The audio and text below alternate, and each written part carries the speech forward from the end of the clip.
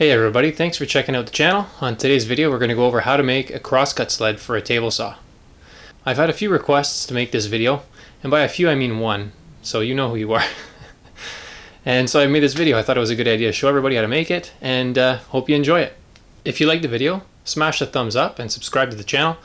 Thanks for watching.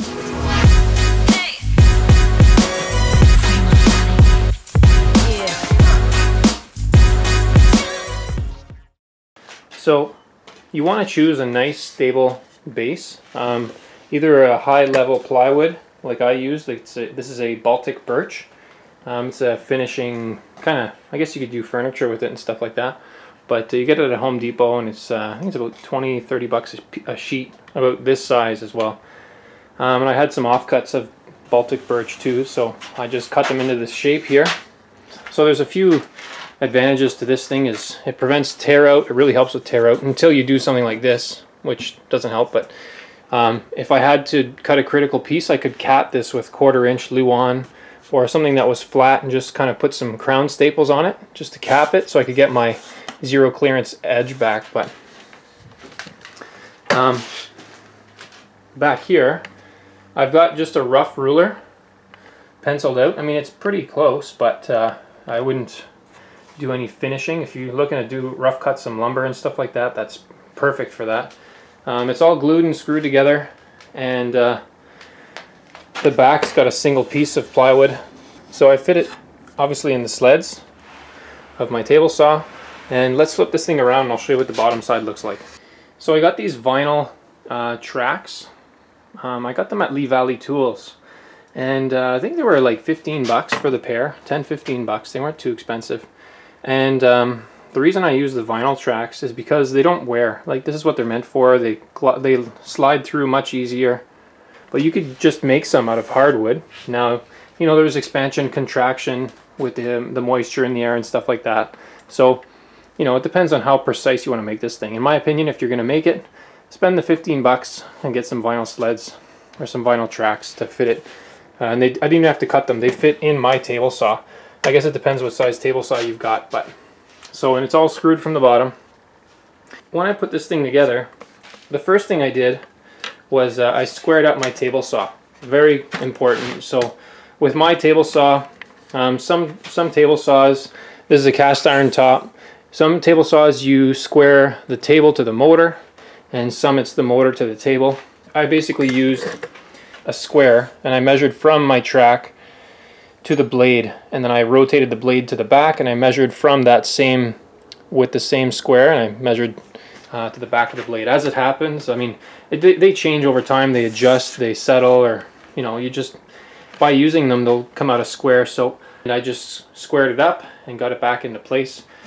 And once that was squared, what I did was I took some pennies and I put them in my track to bring my vinyl strips just proud of the tabletop, so it was just sticking up a hair.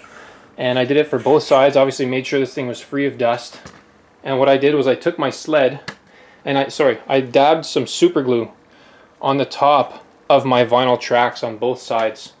And what I did was I took my sled, I put my sled where I wanted it, and I squared it up to my table edge using a speed square, just to make sure it was nice and flush.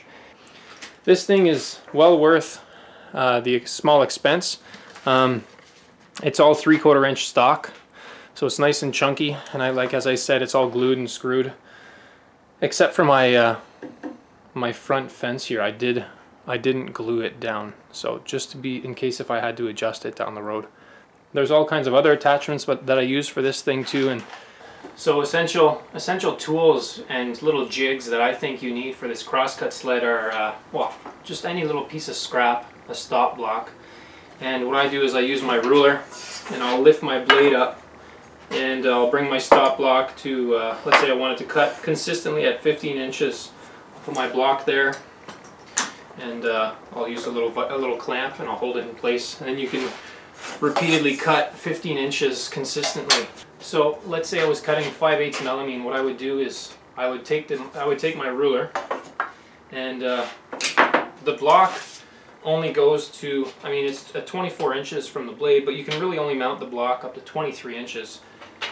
my stop block, that is. So if you wanted to go beyond that, what I would do is first you got to take an offcut of the material or something thicker than what you're using. Then you put it down, and then I made this little jig, really simple little jig. It's just 5/8 melamine, and I've got a piece brad nailed on the end. And I take this and I put it to wherever I want. So if I wanted to cut at 30, I can go all the way with this jig. I can go to 42 inches. That's pretty, even like 40 inches would be the max. I could build a longer arm if I wanted to go further, and you can really be very accurate with your cuts. So I would just put this on my mark, clamp it in place, pull out the ruler and pull out my piece, and you're ready to cut. So also whenever I'm putting my crosscut sled on the table saw, I remove the insert around the blade. It just allows, especially if you've got dust collection, well, that's the only reason why I take it out, is for the dust collection. So I take out my insert so I get more draw. You wouldn't want to leave a zero clearance insert in there. You wouldn't get any suction around the blade. So the crosscut sled is really essential in the shop. I use mine all the time.